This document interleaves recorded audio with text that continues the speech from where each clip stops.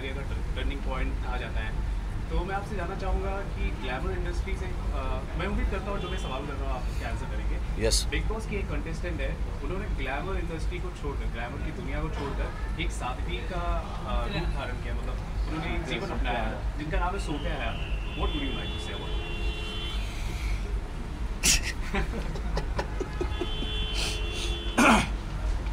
किस किस्म की साध्वी बने हो, मतलब उसमें भी कपड़े वपड़े?